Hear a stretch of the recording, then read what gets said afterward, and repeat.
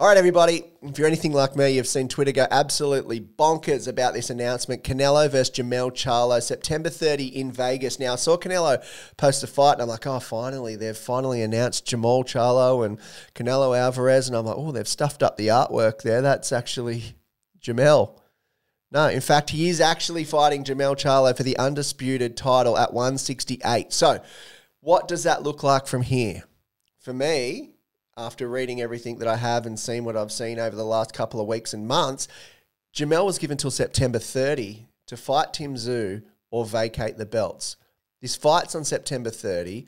It is the Undisputed versus Undisputed, which is technically correct on September 30, but the 1st of October, he's a vacated ex-world champion who is now going to be fighting and challenging for the 168 belts at super middleweight. So, it is Undisputed versus Undisputed, but the next day, he will lose his belts and be stripped. So, that's what it's looking like at the moment, unless there's something with the organisations which I don't know about, and which is very likely in this sport. As we've seen, his brothers had the WBC belt for almost 3 years and fought once. So, look, things can happen, and I really hope that's not the case, because Tim Tszyu, as we know, has waited almost 18 months to fight Jermell Charlo. There was an announcement imminent from Tszyu's management this week. We did hear that that was all but done. Announcement shortly, looking around mid-October, and it was all firmed up, ready to go. There was a slight hold-up on Charlo's end, and it turns out now that short hold-up was in fact him trying to get through that deal with Canelo Alvarez, which looks now, well, it is signed and official September 30 in Vegas, which would see him vacate those belts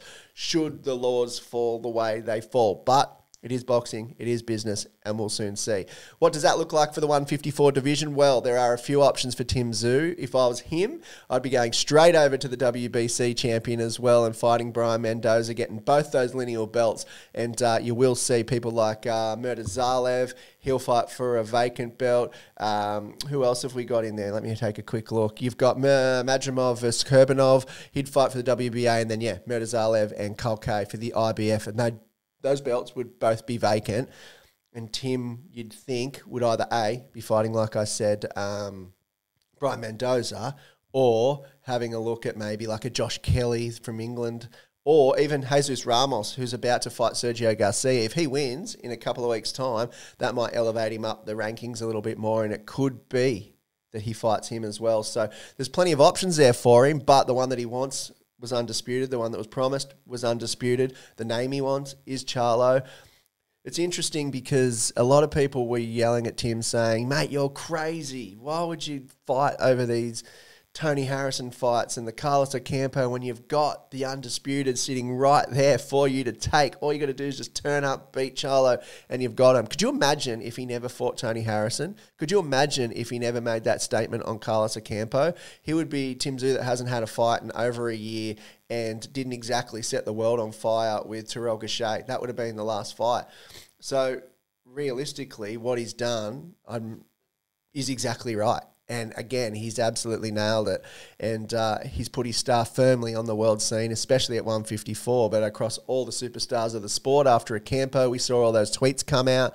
Bud Crawford, a few others, all jumping on going, this guy's absolutely deadly. I know Sean Porter had plenty to say about how great Tim was and just how far he has increased his skill level over the last 18 months. So it's going to be an interesting 6 months for Tim. I would dare say, given the names that he's sort of floating around in that 154, I don't think there's anything big enough to light up a huge Vegas fight. So you would probably see Tim, well, he'll get elevated to lineal champion. So after that, you'd see him probably do a defence back in Australia, and I can't see him going overseas anytime soon. That's just looking at it from a surface level, day one, as we get the information about Canelo and Charlo.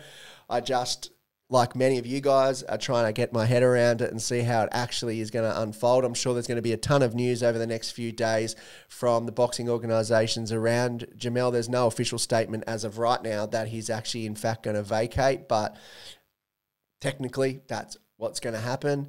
And then you will see, as I said, Mendoza and Tim go back up to lineal champions, tough word, and then the other guys will fight for vacant belts, and then there becomes potentially 4 champions in the division, and then the long road starts for Tim, which I think, in sense, it's obviously great to be undisputed, and he is fighting an absolute weapon in Jermell should he win, and that's a great victory.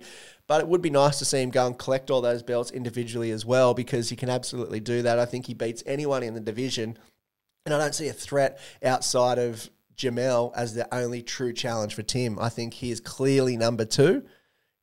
And I think we get some exciting fights coming up over the next 12 to 18 to 3 years in the 154, because Tim will absolutely campaign at that. I think if we saw him go undisputed with Jermell, you might get 1 or 2 defenses and then see him pop up to middleweight.